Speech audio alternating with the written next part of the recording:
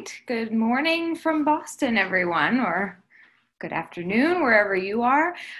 Dr. Diane Russo. I'm an associate professor of optometry at the New England College of Optometry, and thank you for joining me for this talk today.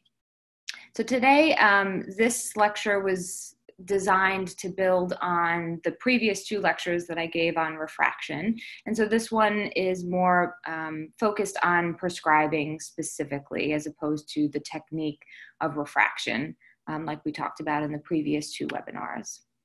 So we'll be talking about different variables like spectacle power and the patient's age and what their visual demands are and all the things that you might consider when coming up with a spectacle prescription. We'll also talk about the challenges to adapting to certain spectacle prescriptions and using techniques like trial framing to determine your final prescription. I did want to note at this part of the lecture that the lecture is mostly designed to focus on what I consider a primary care eye care population. So it's not going to include more sort of complex specialty type cases like early pediatric cases or prescribing for amblyopia specifically, or even low vision cases, while pediatric care and low vision care may be part of a primary care practice. If I tried to include all of that in this lecture, we would never get through it. So I really confined it to probably the majority of patient encounters that you might come across in a primary care eye care setting. So that is something I just wanted you to be aware of. I will include some reference material for pediatric prescribing for infants and children, but we will not have time. It's not within the scope to really go in depth in that area. Also, that is not my area of expertise specifically, so it would probably be better suited for someone else to go through those types of cases with you. But my hope is that what we will cover today will really cover the majority of spectacle prescribing in your practice. First, if you've ever heard anyone talk about spectacle prescribing, you know, there's usually references like it's a science and an art. You know, they talk about the art to spectacle prescribing. And the reason that is referred to as an art is because it is. There are not always hard and fast rules, do this or don't do that.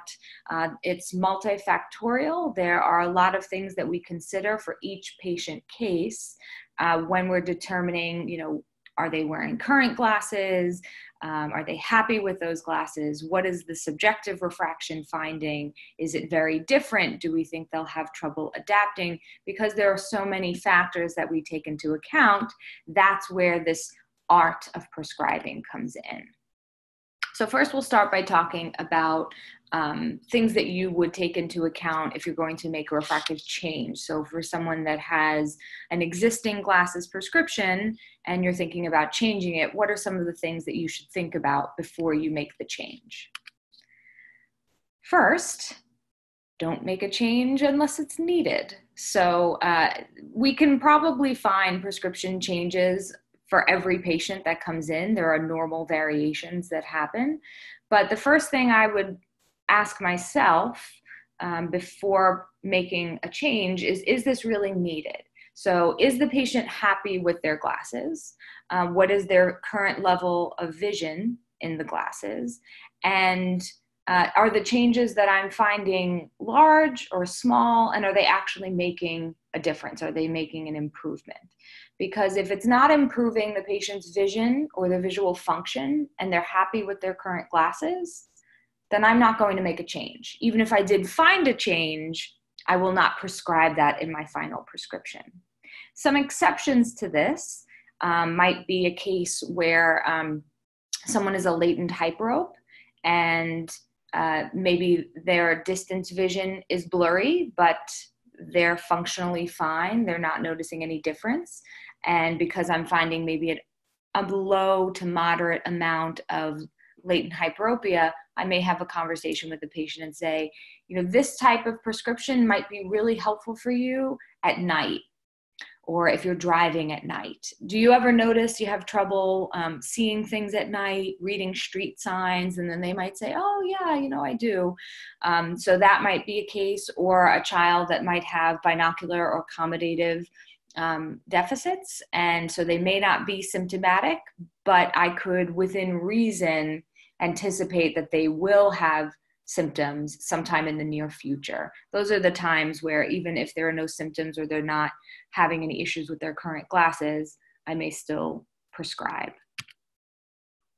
You also want to be aware and careful with patients that seem very sensitive to small prescription changes. That's indicating that they have a lower tolerance to blur.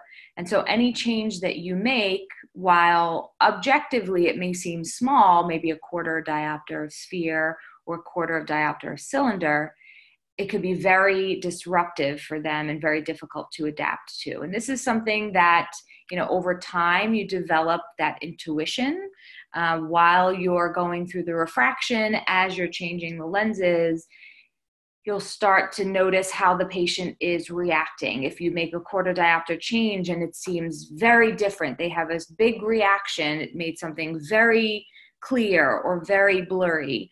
And those are some indicators that they might be sensitive to small changes. And if that's the case, you have to be very careful when whether to decide to make a change or not for the final glasses prescription. So this is also requires a little bit of math on our end. If you're rarely, if ever, reducing minus for myopic patients, or reducing net plus power at near for presbyopic patients. So you really have to be careful with this, and we'll go through a couple of examples so that you can see what I'm talking about. But with myopic patients, they're usually used to or habituated to their glasses prescription. And if you lower the prescription, they may interpret that as now it's blurry, even if you are getting a lower myopic prescription on subjective refraction. So you may end up giving the higher minus, even though it seems like the patient doesn't need it, because that's what they're used to. And if you try and lower the amount of minus correction, they might perceive blur at that point. Presbyopes, you have to be careful with the overall effective power that they're reading through, because if you make changes to the distance prescription and don't take into account how that is impacting the near prescription, you could be making a larger change to the near prescription and reducing the actual amount of plus power that they have at near, which would then result in blur or asthenopia. So let's go through some examples. So we have a 25-year-old patient, and their current prescription, their habitual RX that they come in wearing, is -3, -0.5, axis 180, and they're seeing 20/20 through that. Their left eye is -325, -0.75 at axis 170. They're also seeing 20/20 through that. You go through your subjective refraction, like we talked about in our first two webinars, and you're getting about half a diopter less minus in the sphere power for both eyes. And they're still seeing 20/20. So what do you prescribe? Well, you may think, well, maybe they're over minused by half a diopter, so I should cut back that minus. But if we go back to what we just talked about, you have to be very careful doing that. So if the patient's happy with their glasses, there's no complaint, there's no headaches, no eye strain, then I would just keep their prescription the same. I wouldn't make the change. If they were complaining and saying something like, I have headaches at the end of the day, or if I'm reading with my glasses on for a long time, or if I'm on the computer for a long time, and my eyes start to feel tired, or I start to get headaches, then I would probably prescribe the lower prescription. But I would definitely include as part of the education that I am lowering the prescription, so they may need to adjust. Things may not seem quite as clear, but we're making the change for comfort. We're not making the change to improve acuity. And so that is something that I would include as part of the education. Oh, let's go back here. So next example, we have a 54-year-old patient, and they come in wearing a prescription of -3. So it's the same prescription that I gave for the last example, but the acuities are a little bit different. So the acuity is reduced to 20/30 in each eye with their current glasses, but their reading, their near visual acuity is 20/20 with a +150 add. Same thing on, so now on subjective refraction, we're finding half diopter more minus at distance, and that improves their distance acuity to 20/20. But now the question is, what add do we give? So, because if we look at the previous example, with a +150 add, we may say, oh, well, we're going to keep the +150 add because they were reading 20/20 with it when they came in. The problem with that rationale is really the power that they were reading through, if you take into account the distance prescription in the near add, in the right eye, the difference, you take the difference of the minus sphere power and the add power, they were really reading through a -1.5. And the left eye is reading through a -1.75. But with the changes that we made to the subjective refraction, if we kept that 1.5 add, they would now be reading through a -2 lens and a -225 lens. So now we would have increased the amount of minus that they would have to read through when looking through the near add if we kept a +150 add, right? Which the patient's not going to like that. Right? So they would have to accommodate even more, which they have, less of an accommodative reserve at 54. So in order to keep this effective near power the same, because they were 20/20 when they entered with their +150 add, you would actually have to give a +2 add to keep that effective near power the same. This is, and we're sort of walking through this step by step, looking at the math and overthinking this. Clinically, you would not have to overthink this quite as much because one of the main things you would be looking at when thinking about prescribing a near add would be their age and thinking about an age predicted add, which we'll go over later in the lecture. But I wanted to walk you through the math step by step to show you how making a change in the distance prescription affects the near power and how we do want to make sure that we are not reducing the amount of plus power that we're giving at near because of the changes that we may have made in the distance. If you are making large changes to the sphere or cylinder power, you may want to be careful about that. So if you're getting more than 1 diopter of sphere change, you may not want to give all of it. You may want to give some and then change it, increase it over time. Using a trial frame would be most helpful in this case. And we'll do some examples of these as well. If you're making larger than a half a diopter cylindrical change, you may not want to give the entire change. You may, again, similar with the sphere, want to give part of it and then increase it slowly over time. If it's a high amount of astigmatism, or if it's a first pair of glasses for someone, or even if it's the first time that they're getting cylindrical correction, if they've worn glasses but it's only been spherical, you do want to proceed with caution. Using, again, the trial frame will be most helpful in the situation to determine what you're going to actually end up prescribing. And you may not give the full change, you may give part of it, and then once the patient adapts to that, then you may give them a new prescription later on over time. But you may initially start with a lower prescription for adaptation purposes. Also, you want to make sure that you're taking into consideration the sphere power if you're making changes to the cylindrical power and maintaining the spherical equivalent. So the calculation that we use for maintaining the spherical equivalent is that you take the sphere and you add half the cylindrical power of the change that you're making to the cylinder. So we're going to go through a few examples of this. I'm not sure what everyone's level of familiarity is with spherical equivalent calculations, so I wanted to make sure that we all had a good understanding of the concept because we'll be talking about this throughout the lecture. So we have our first question here.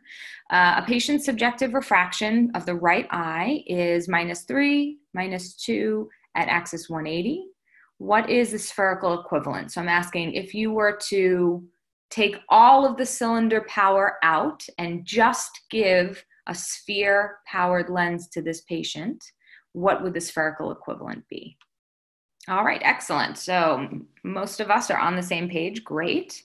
So the answer is -4. Let me go back to that. So the way you do the calculation is it's sphere plus half the sill. So if we're taking out all of the -2 cylindrical power, half of that would be -1. So the spherical equivalent would be -3 plus -1, which gives us -4. That's a big change, though. To take out 2 full diopters of cylindrical power would almost definitely reduce that patient's visual acuity. And so more often what we're doing is just reducing the amount of cylindrical correction, not taking it out completely. And so that's our next example. So if you take the same patient, but you decide you don't want to take all of the 2 diopters of cylindrical correction out, just 1 diopter. What would the sphere power, I have what would the RX be, but what would the sphere power be if you reduce the cylindrical power of this prescription here to -1?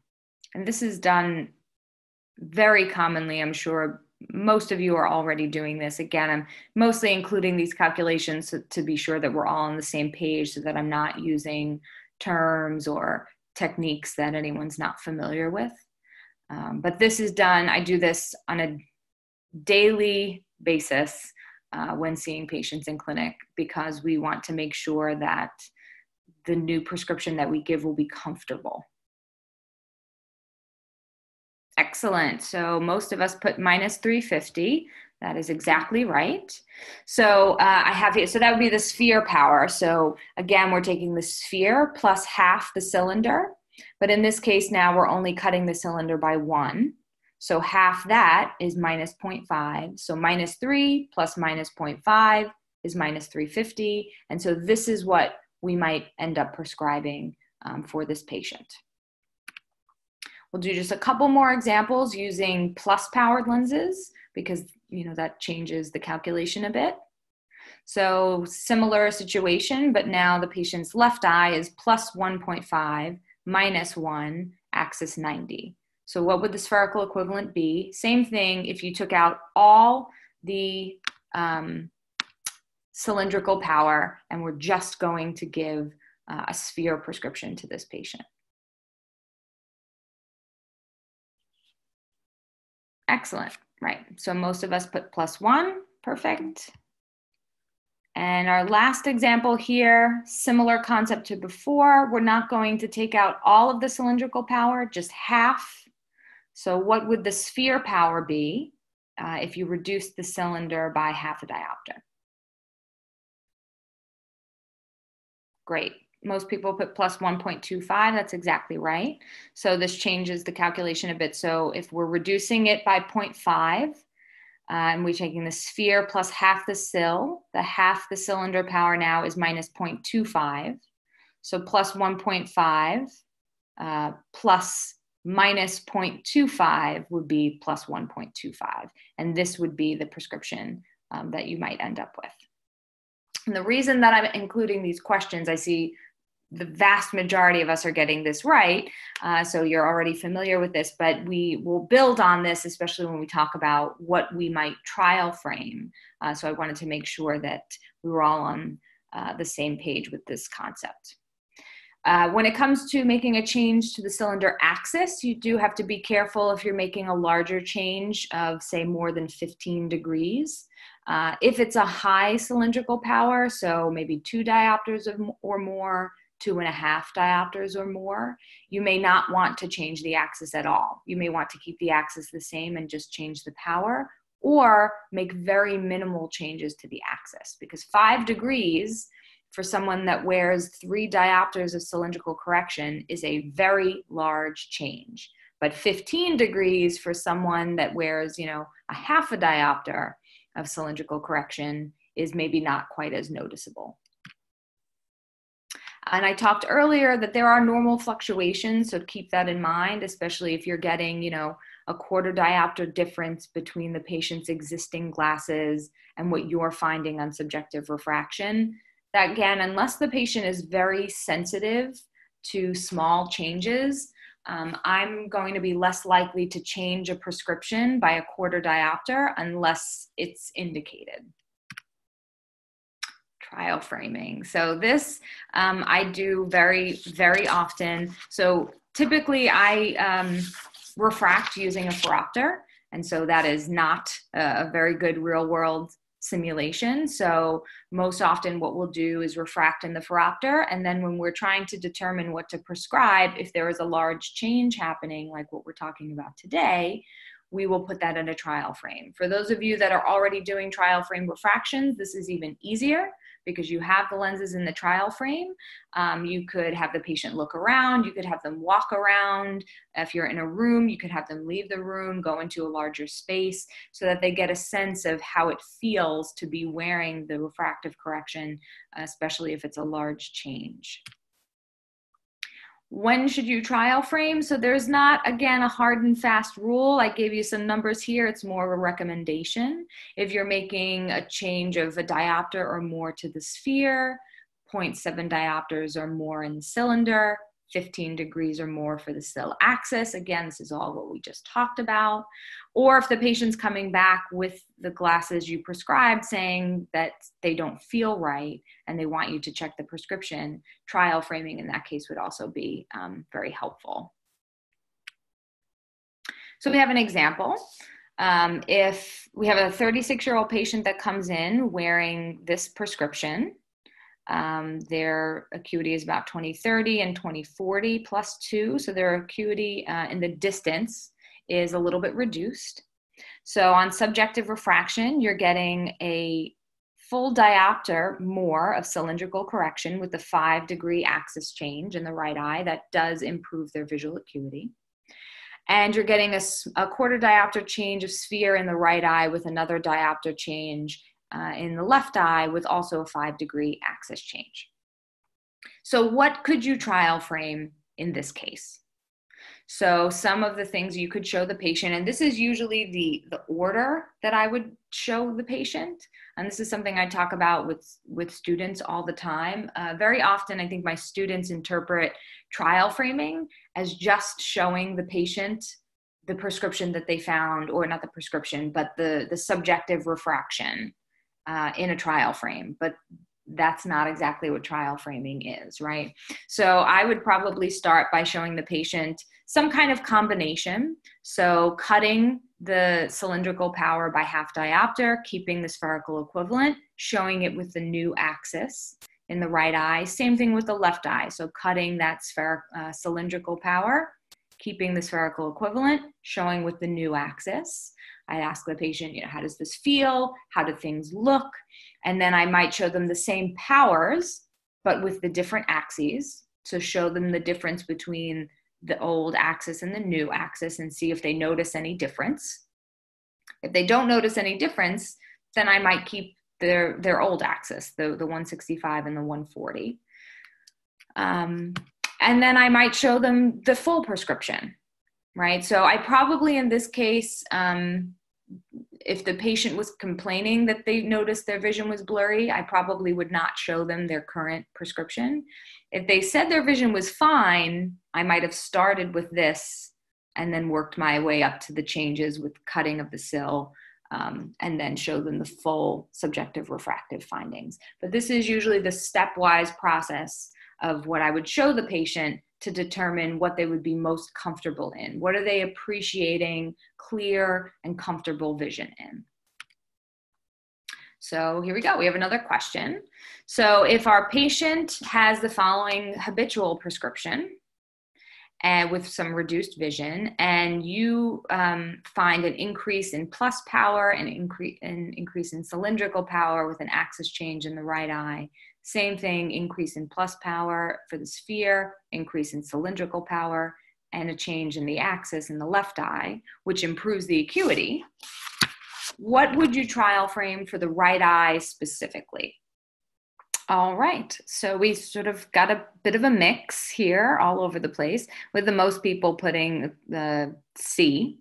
So this is a little bit of a trick question, and I think I usually include something like this in all my lectures, but technically you could have trial framed any of those options. So there is no wrong answer here. I think if the question was, if you could only trial frame one of these options, what would it be? Then that may be different. But if you're just trying to pick what you might show the patient in a trial frame, really you can show them any of these options. So if you showed them A, you would just be showing them what their current prescription is. And you could use that as a reference point and say, this is what's in your current pair of glasses. How does it compare to this? And then make a change and show them the change. You could also show them B, which would just be cutting the sphere power, but keeping the cylindrical power and the axis that you found, and keeping the habitual axis, but increasing the cylindrical power, and then just cutting the amount of plus. You could also cut the cylindrical power, keep it at the new axis, but keep the spherical equivalent. And so that's what most people put. That is probably what I would have started with. Or if I only had one to choose, I would choose C. Or you can show the patient the full, nearly the full prescription. In the right eye would be the full new subjective refractive findings. And realistically, you would be showing the patient more than one of these options and comparing and getting the patient's feedback. How does this feel? Is it comfortable? How do things look? Is it clear? Is it clear but it's uncomfortable? Because if it's clear and uncomfortable, I'm then concerned about whether or not they'll adapt to the prescription, and then I might not give that those refractive findings. I may reduce the prescription even more. So if I were to show the patient D, and they said everything looks really clear, but I don't feel comfortable, if you gave them that as their final prescription, they may have trouble adapting. They may adapt, but you know already in the exam room they're uncomfortable in it. And so if that were my decision to make, if this was my patient, I would probably go with C. If it was clear and uncomfortable in D, and they said it was clear more or less, but comfortable in C, then I would give them C. That's why trial framing is so important and helpful. Patient education is critical for any change. If you're making large changes, pretty much any time I make a large change, or if I'm giving a new glasses prescription to begin with, I will include education on adaptation. Something like, if you put the glasses on and it's not totally comfortable at first, that's normal. Don't take the glasses off and not wear them. The more you wear the glasses at first, the faster the adaptation will take place. I'll tell them, if you wear the glasses all day, every day for a week, and it still doesn't feel comfortable, then come back, because we may need to make a change. And I'm trying to avoid that at all costs. I don't want the patient to be comfortable. I don't want them to have to come back and take the time to come back. So I will always include that as part of the patient education, so that the patient knows what to expect. But also, I've taken all these other steps, including usually trial framing, to try and ensure that adaptation is not a problem for the patient. Also, something to consider is letting the patient know what their prognosis is. So depending on their refractive status, if they have myopia, should they be expecting it to get worse? How quickly will it get worse? Will it plateau at some time? I know this is a very hot topic now, so that may come up, but also patients that are presbyopic. letting them know you may not need reading glasses for everything now, but at some point you may be you'll probably be much more reliant on reading glasses. Or patients that are maybe low hyperopes their whole life and maybe don't need any glasses. Usually I'll tell them, well, you may not have needed glasses up until this point, and then all of a sudden you needed reading glasses, and now all of a sudden you need glasses for everything. So that would not be uncommon. And so I will usually include that as part of the patient education so that they know what to expect. Patients also have a right to their own preferences. If they prefer a weaker prescription because it's more comfortable and it doesn't interfere with any of their visual demands, then that's perfectly fine. Prescribing considerations for the different age groups. So I am going to include some information on considerations for the pediatric patient population, but again, this is really beyond the scope of this talk. So I'm mostly just including this for informational purposes, for reference material, so that if you did want to come back to this talk and refer to the slides, that the information would be there. But this is, again, beyond the scope of this talk. Prescribing specifically for amblyopia is not really in my specialty. But again, I felt that I should at least include this information so that you would have it.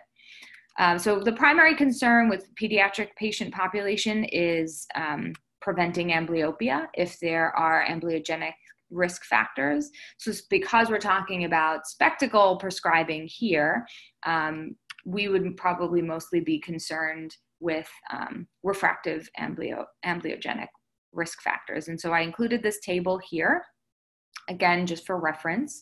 So if we're looking at anisometropia or isometropia, this will give you the refractive the degrees of refractive error that could be amblyogenic for hyperopia, myopia, and astigmatism. Again, just here for reference. This was adapted from a review article looking at prescribing guidelines for infants and children. Again, we're not going to go through this step by step, but I included it so that you would have it. Also, I included the table. This is the exact table from the review article, so that you could have this to review back to. This is specifically for infants and children. And so I have these tables for myopia, also for astigmatism. Same thing, this is for infants and children. And then I took the same table because I sort of made this a little bit easier to see it by putting it into a table format, but then I copied and pasted the actual table from the review article so that we would have this in the presentation as well. When it comes to age and astigmatism, as I said before, the priority is on avoiding amblyopia. As children get older, so between the ages of 5 to 10, you could probably give the full cylindrical correction. And children tend to adapt much easier to astigmatic correction than adults do, so you don't have to be quite as concerned with adaptation issues. Older children, if they're 10 up through their teenage years, usually you give the full correction. But depending on how high the astigmatism is, you may also be concerned with adaptation, although it's much less of a concern in the pediatric population. For adults, definitely you have to consider spatial distortions or any issues that they might have with adaptation. And this goes back to all the examples we just talked about with reducing the amount of cylindrical correction. Using trial framing to do that, making sure that you're keeping the spherical equivalent.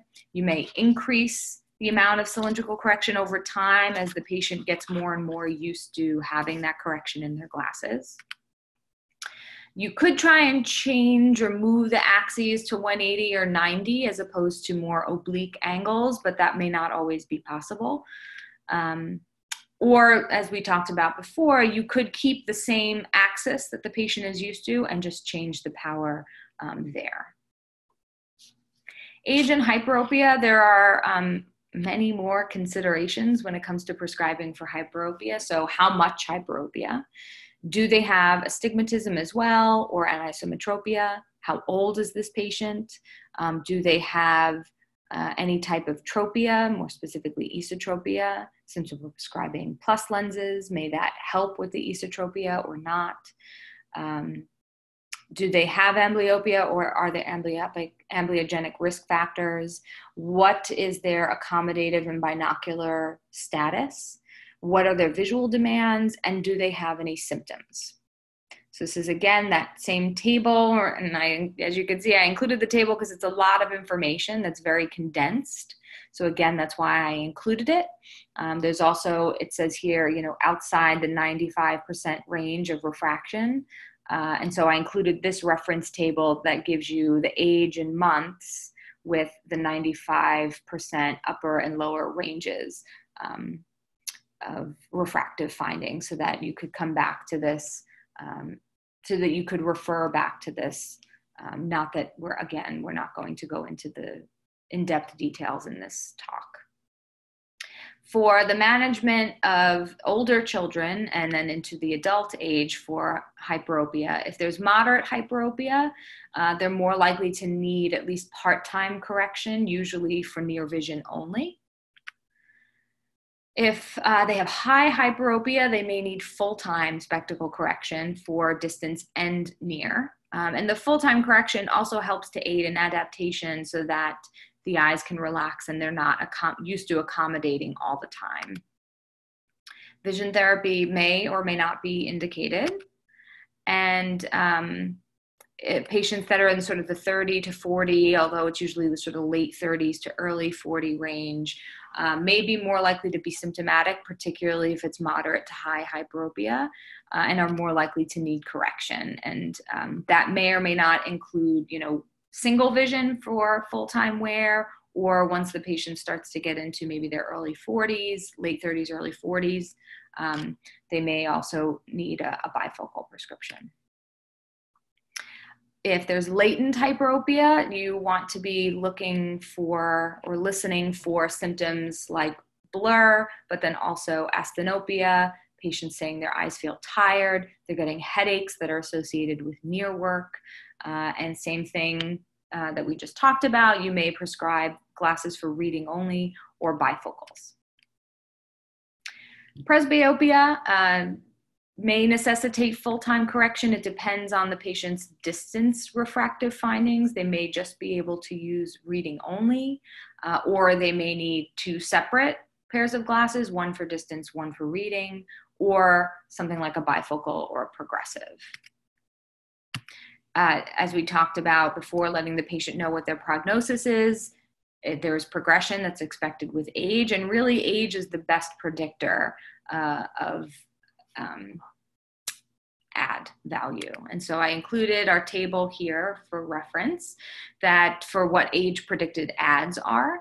And really when I think about this, the way that I've always remembered what the age predicted add should be is by sort of focusing in on at 45, someone should need around a +1 add, and at 55, someone should need around a +2 add, and then sort of fill in the gaps, the rest of those values between. So between 45 and 55, they'll need something between a +1 and a +2, and above 55, they'll need something between a +2 and a 250.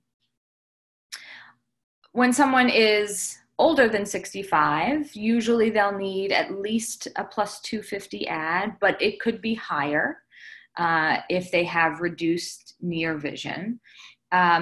This usually happens in cases with pathology present. So if there's age-related macular degeneration or cataracts, something that's affecting the central vision, but you need to be aware of the impact that's going to have on the working distance. So the higher the add, the closer the working distance. And so if the patient is not able or willing to hold print closer, then prescribing that higher add may not be helpful. Also, lighting becomes very important at this point.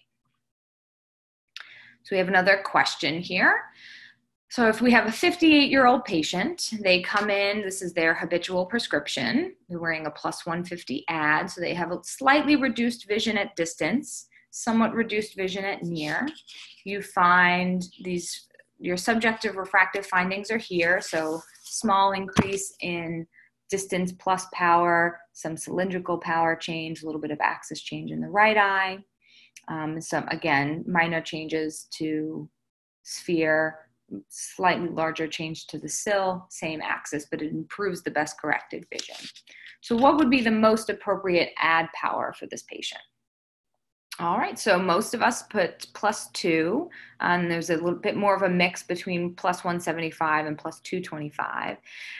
So I really thought that something between a +2 and a +225 would probably work for this patient. +175, possibly. Really, if we sort of go back to that age as the best predictor of the needed add, then since this patient is 58, so at 55, you need around a +2. So somewhere between a +2 and a +225 might work, but the +175 could potentially work considering we are giving more plus power at distance. So that's already going to be increasing the plus power at near. So this is where showing the patient the difference between the +175, +2, or +225 would be the most effective way to figure out what your final add power is going to be. But something in the vicinity of a +2 is really what you should be aiming for this patient. Environmental considerations, so knowing what the patient's visual needs are, their work environment, their life environment, what are their working distances, what are the tasks that they may be doing, how do they plan on using the glasses. So a lot of times I'll ask a patient, do you want to wear the glasses all the time, or do you just want to put them on for certain tasks? And some patients will say, no, I don't want to wear them all the time. You know, someone may say, oh, I sew and I do a lot of detailed sewing work. And so I just want to put the glasses on for that, but then I don't feel like I need them for anything else. That's fine. Other patients may say, no, I want to put the glasses on, wear them all the time because it's easier to keep track of that way. And if that's the case, then I may prescribe something like a bifocal or a progressive lens, depending on the patient's distance and near refractive findings, as well as their visual demands. What if a patient is aphakic? So it depends if it's monocular or binocular. If they're aphakic only in one eye, that necessitates, a high plus spectacle lens, which is going to be extremely difficult to adapt to optically.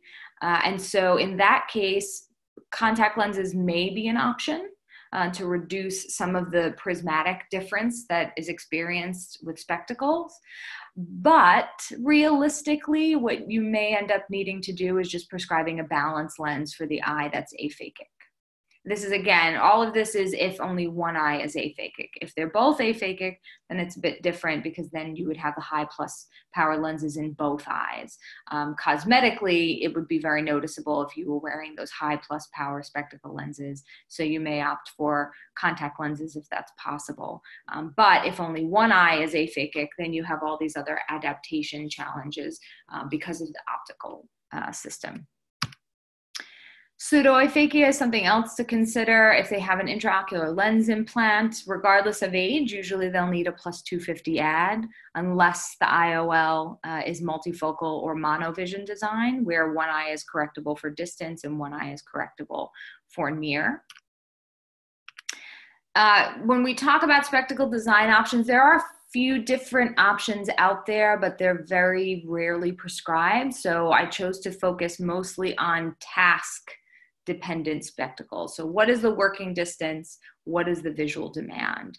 And how do we determine the power that's needed for a specific working distance? The way you do that is taking the reciprocal of the working distance in meters. And so I included some calculations here. So if someone has a working distance of 40 centimeters, which is usually by convention, at least in the US, where we measure near acuities, the working distance, the demand, the accommodative demand for a working distance of 40 centimeters is 2.5 diopters.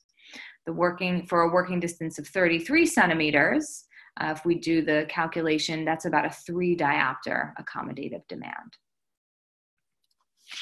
So if we have a patient, we have a little case here. If a patient A is a 67-year-old male, and he's still working, works all day at a computer, so his computer distance and then up close reading. He's been noticing some blur while using the computer with his current glasses. And so the first questions that I would ask this patient are, what is the current glasses prescription? So if the patient had the glasses, that would be the best option so that we could do lensometry to find out what power he's currently wearing. How far away is the computer? So that's determining the working distance. And then what type of glasses is he currently using? Is he using distance only, near only, a bifocal? What is he currently using? And we would need to know all this information so that we don't end up giving the patient exactly what he already has, which clearly, according to him, is not working. So here's a question. So you are asking more questions and trying to find out what the patient's working distance is for his computer, and find out that the working distance is 65 centimeters. So what would the accommodative demand be for this working distance? All right, excellent. So most people put 1.5 diopters, and that is correct. So this gives us more information about what add power he would need for something at an intermediate distance. The next measurement that's also helpful is knowing the range. So knowing how much flexibility the patient has with their current glasses. And so if we measure patient A's range of clear near vision through the following prescription. So let's say these are our distance refractive findings from the exam today, and he was given a +250 add. So through the +250 add, the range of clear near vision is 35 to 45 centimeters. So could the patient use this prescription as a bifocal? So if we're considering giving this as a bifocal, could he use this for the computer? And remember, his computer working distance was 65 centimeters. Okay, so most people said no, and then there's a bit of a mix between yes, maybe, and I need more information. So realistically, no. So since the add power, the range of clear vision does not include the 65 centimeters, he's not going to be able to use the bifocal to see through the glasses. And if you were thinking maybe he could use his distance portion of a bifocal to see the computer, that's probably not going to happen either, because he needs, as we said, at least 1.5 diopters of accommodation to be able to see at the computer distance, where his working distance is. And even if he could squeeze out just enough accommodation to clear that 1.5 diopters, he's definitely not going to be able to do it all day, since he said he's on the computer and reading all day. So realistically, he's not going to be able to use the distance portion of the glasses for the computer. He's not going to be able to use the near portion of the bifocal for the computer. So this is not going to help him. So if we updated his glasses prescription and gave him a new bifocal prescription, we didn't really solve the problem. So what are some of his options?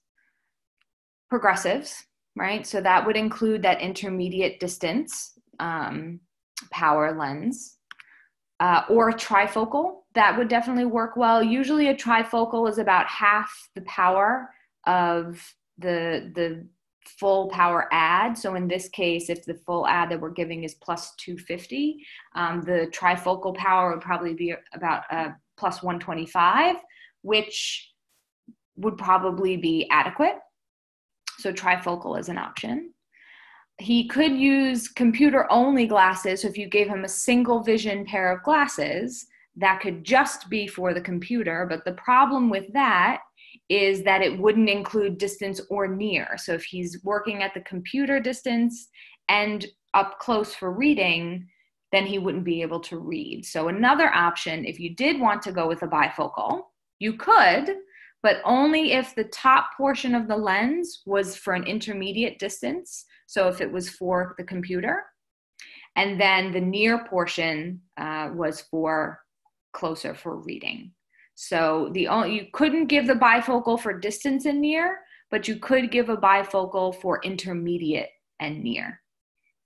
And so these are pretty much all the options that he has, although the computer spectacles, I probably would not do in this case, again, because that would really only limit him to the computer distance. If he said he was only working on the computer, maybe, but that's less likely. So really the progressives, trifocal, or intermediate near bifocal would be the best options for this patient.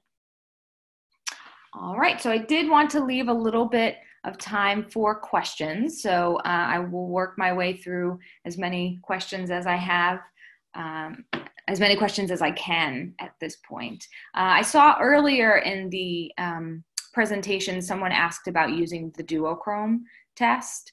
And I think that was in reference to if a patient was, if we suspected that someone was over-minused, when I had recommended not reducing minus for myopes. You could use the duochrome test, but I think in all likelihood you might find that they are over-minused. I think the thing to consider is whether or not they are used to being over-minused and are comfortable in that, because even if you use the duochrome and you are feeling comfortable in determining that they're over-minus, you still might keep the prescription the same, because you run the risk of, if you reduce the myopic prescription, that they may start to experience blur because they are so used to having that slight over-minus. And again, this is if they are not symptomatic. If they are symptomatic for asthenopia or headaches, then I'm much more likely to lower the prescription and to explain to them why I'm doing that. Someone else asked a question about trial framing, if it's done monocularly after binocular subjective refraction or binocularly. So usually I only trial frame binocularly. And this is something I know I talk about a lot when I'm in clinic with my interns. The purpose, so the subjective refraction is to help us to find out what the best corrected acuity is. The trial framing is helping us figure out function, not necessarily acuity. So I want to know if the patient's comfortable. So I'm doing this trial frame binocularly. If I'm taking acuity, which most of the time I'm not, but if I am, it would also be binocular, because trial framing for this purpose is to determine function, not necessarily best corrected acuity, because we've already done that. So the next question is, what is the importance of trial framing for prescribing new correction? So I think it depends on the power of the new prescription. If it's a low prescription, low plus, minus, or astigmatic correction, it may not be necessary. But if it's a bit stronger and you're questioning whether or not the patient will adapt, then trial framing will be helpful in that process. So it's not necessary, but it could be important if you're concerned that because it's a first prescription, the patient may have difficulty adapting to it. Is trial framing useful in children?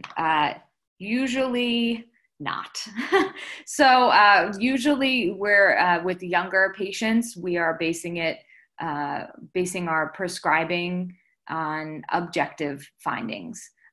So not even the subjective findings. If you are able to get any from a 7-year-old patient, you'll probably be able to get subjective findings, but trial framing probably won't be as useful. So in the pediatric patient population, I'm less likely to trial frame, although it's not that you shouldn't at all, but it will be less helpful because we're not as concerned about trial framing for adaptation. So we're not trying to necessarily figure out function. So a lot of times our findings are based on objective findings, and that's about it. And we're not as worried about adaptation. So trial framing in that case is not helpful. Although doing a trial frame refraction is much more common in the pediatric patient population. So the patient may already be in a trial frame, but for subjective refraction, as opposed to because you are trial framing to try and figure out what you want to give as your final prescription. Let's see, we have looks like a little case here. If the patient's 30 years old and had surgery for congenital cataract, before surgery, he wore a minus 175. After the surgery, he's minus 175 in the right eye, 20/20, and plus, I'm guessing 175 minus 1, axis 175 in his 20/60. What will you recommend for this patient? So because you have the anisometropia there, right? So one eye is minus and one eye is plus. I'm assuming the congenital cataract was just in the left eye.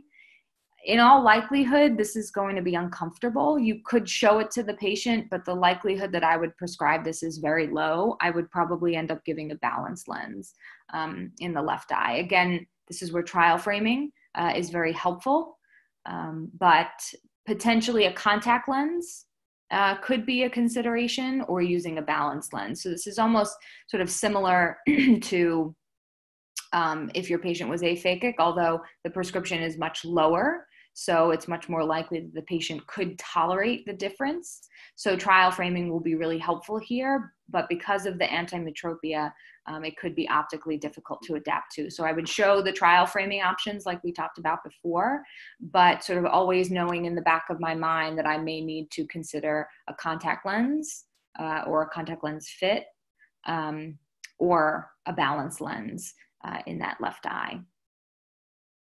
Let's see, what is the time between changing the RX and increasing power? So that's a really good question, because I know I didn't talk about that at all. Usually, unless the vision is very reduced because of the amount that you cut, which usually I will not do that, I will usually keep the patient in the prescription for a year and have them come back and see how they're doing. But if yeah, I mean, in the pediatric population, usually you might make changes more often than that, but then in the adult population, usually I will probably not make changes until the next year. Let's see, for hyperopes in their 20s and early 30s that can't adapt to even the most modest of plus correction, I know exactly what you're talking about there. I prescribe lenses and usually these patients are satisfied. However, I'm generally not sure how much hyperopia I should correct using lenses. Any recommendations? Yeah, so that's going to be so variable based on the patient and the amount of hyperopia. One of the things, you know, if the amount of plus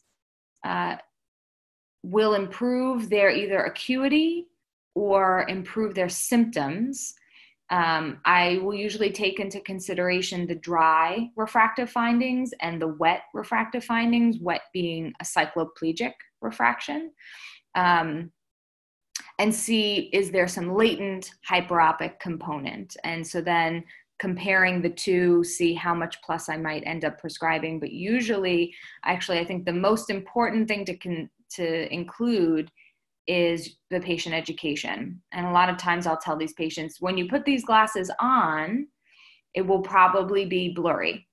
And your eyes will need time to adjust and relax so that they accept the glasses power, and then things will get clear. But it will probably be a little bit blurry at first, and that's part of that adaptation. But usually I will probably go with a lower plus power. But I think an important piece to know is if there is any latent hyperopia there, because you could probably push a little bit more plus for someone that has some latent hyperopia than for someone that doesn't. So it really depends on the case, and I hope I included enough information there. Let's see. So for 7 years, a 7-year-old child, their vision is 20/20 in the right eye and has a cylindrical correction of -1 axis 90 and is 20/20. Do we prescribe glasses or follow the child? So I would recommend going back to the table that I included as sort of as reference, because a 7-year-old would be sort of that older child demographic. But in this case, you know, if the child is already 7, that 1 diopter CIL is just below that amblyogenic risk factor, and we already know that they're able to receive 20/20 vision. So in this case, I think, again, one of the things we're trying to consider is there an amblyogenic risk factor? And in this case, no, and the child is already 7. They're able to be corrected to 20/20. So in this case, you may not need to prescribe the glasses. But I would definitely, this is just my general answer, but I would refer you back to the table from the presentation with more specifics on that.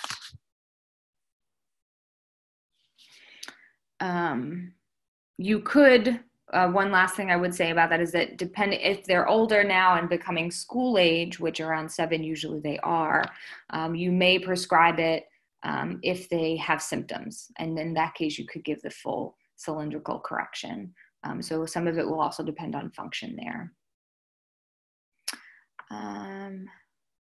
Okay, can I please show the references again? I don't know which ones specifically. Let's see. So I think I have time for maybe 1 or 2 more questions. So I'm not sure, someone asked if I could show the references again. Oh, did you mean just the references slide? Because if that's the case, then I can definitely do that. But then I would just sort of recommend going back to the recording of the webinar and to look at the specific slides. But these are just the general references. The number 3 reference is the article with prescribing guidelines. It's a great reference article. When do you binocular balance before or after trial framing? So that would be done before. That would be done usually because I refract with the phoropter at the end of subjective refraction. And so I have those findings. And then after that, I would trial frame. Would you recommend a difference in near addition power for presbyopes between eyes? Usually not. Usually, and I think a lot of this somewhat is by convention, but usually you would not prescribe different ads, and part of that has to do with balancing accommodation. Even if someone is a presbyope, if they're an early presbyope, they are still able to accommodate. And so assuming that you've done your proper distance subjective refraction, you have now balanced out the accommodation. And if you introduce different power adds, then you're creating an unequal amount of accommodation, which could be uncomfortable for the patient. So usually the add power is given equally between the 2 eyes. There could be an exception to that, but most of the time the power is going to be the same between the 2 eyes. So the last question I think I'll answer because of time is, what is the difference between progressives and trifocal glasses? So the progressive lenses are a no line, well, we sort of refer to it as a no-line bifocal, but it's much more than that. So the progressive lenses have your distance prescription at the top of the lens, and then gradually there is an increase in near addition power from the middle of the lens down towards the bottom. And so in between, you get this gradation of near addition powers. And so if the patient sort of adjusts their head and where they're sitting in their working distance, they can find a clear portion of the lens to look through to see clearly through the glasses. But there's a gradation. So pretty much every amount of near add power between, what your distance prescription is and the full near add is included in a progressive, whereas a trifocal is lined. So it has the distance prescription on the top, that intermediate add in the middle portion, and then the near portion in the bottom. So there are very discrete differences between those 3 levels, whereas the progressive, there's more of a gradual gradient between them. And so that's why the progressive is usually the most useful, because if you move your head and adjust where you look through the lenses, you can find a power that is helpful, whereas the trifocal, again, because of the power, is going to have very discrete differences between each segment. All right, so I'm sorry I did not get a chance to get to all of your questions, but thank you so much for joining us for this webinar, and I hope that it was helpful. All right, thanks again.